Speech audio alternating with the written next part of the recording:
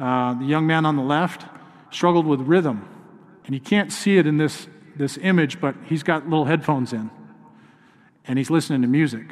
We don't want to find some speed metal and move too fast, or we're not looking for a slow country song. We're looking for something that's going to allow him to move with some flow and some rhythm, because through our cognitive testing, we found out that was something that he was a little bit deficient at.